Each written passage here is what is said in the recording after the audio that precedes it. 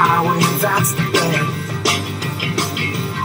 Get your kicks on Route 66.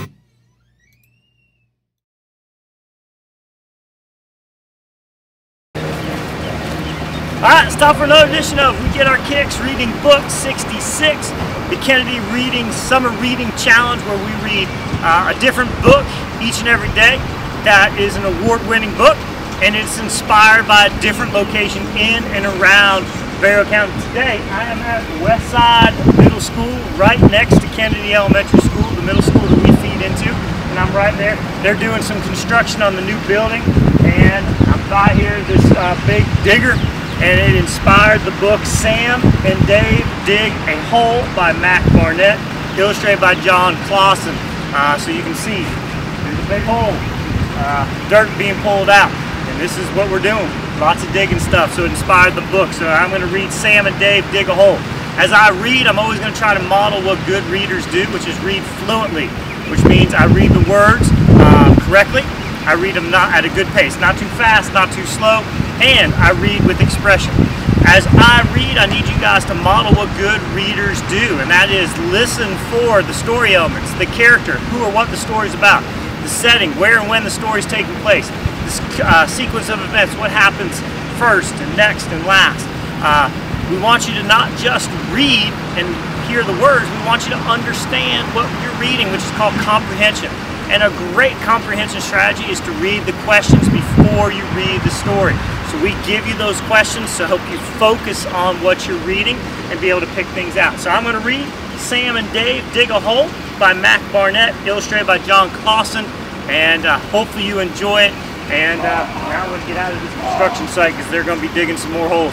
Westside's going to look awesome next year. Have a good one.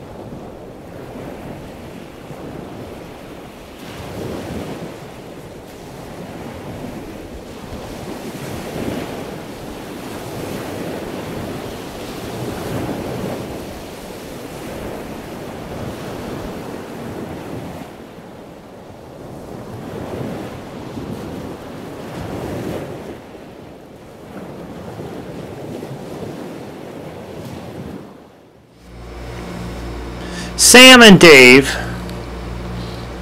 Dig a Hole by Mac Barnett, illustrated by John Clausen. On Monday, Sam and Dave dug a hole. "When should we stop digging?" asked Sam. "We're on a mission," said Dave. "We won't stop digging until we find something spectacular." The hole got so deep that their heads were underground, but they still had not found anything spectacular. "We need to keep digging," said Dave. So they kept digging.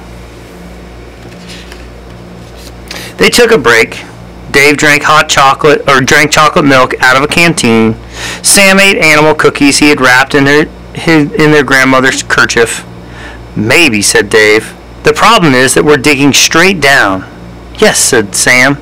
"That could be a problem." "I think we should dig in another direction," said Dave. "Yes," said Sam. "That is a good idea." "I have a new idea," said Dave. "Let's split up." "Really?" said Sam. "Just for a little while," said Dave. "It will help our chances." So Dave went one way, and Sam went another. But they did not find anything spectacular. "Maybe we should go back to digging straight down," said Dave. "Yes," said Sam, "that is a good idea." Sam and Dave ran out of chocolate milk, but they kept digging.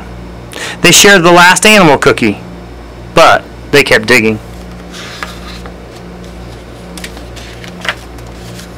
After a while, Sam sat down. "Dave," he said, "I'm tired. I can't dig anymore." "I'm tired too," said Dave. "We should take a rest." Sam and Dave fell asleep. Oops. Sam and Dave were falling.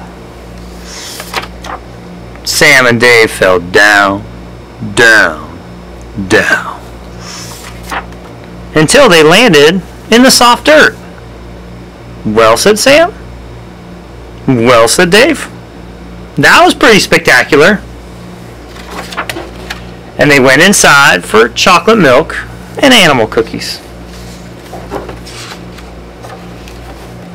Sam and Dave dig a hole.